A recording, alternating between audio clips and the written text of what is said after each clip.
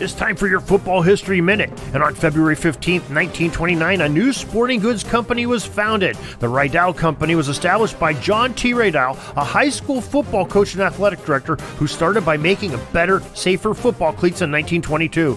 Not long after, John went all in and became a pioneer in athletic safety equipment. Riddell was quoted on the website saying, quote, "When we started, there was no game history. In wet weather, players have a foot problem. Leather cleats nailed to the bottom of a shoe just won't cut it.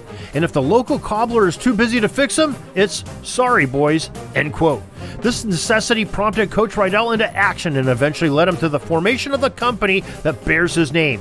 Today, Riddell equipment is found on almost every gridiron field. Helmets, shoulder pads, and accessories are designed to keep players safe. That's why we're happy to have John T. Riddell as our subject for the Football History Minute.